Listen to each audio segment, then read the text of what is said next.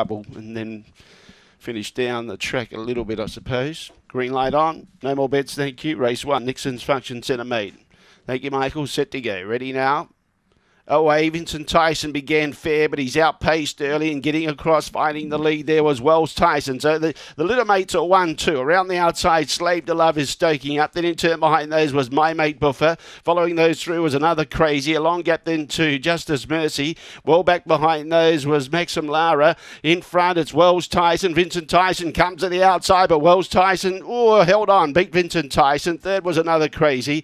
Then My Mate Buffer. Behind those was Slave to Love. Then in turn behind those we had Justice Mary, Not So Swift and Maximum Lara together at the tail end of the field. 5 beats 1 and 7. 5, 1, 7, 4 the judges' numbers. Ahead the winning margin. Head by 4.5. 23.47 was the time. 23.47. 8.81 was the early split. And the run home was 14.66. 14.66 the run home.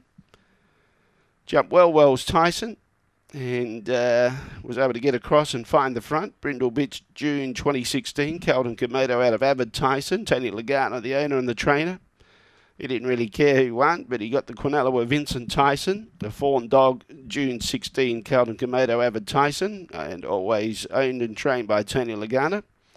And third goes to 7, Another Crazy Fawn.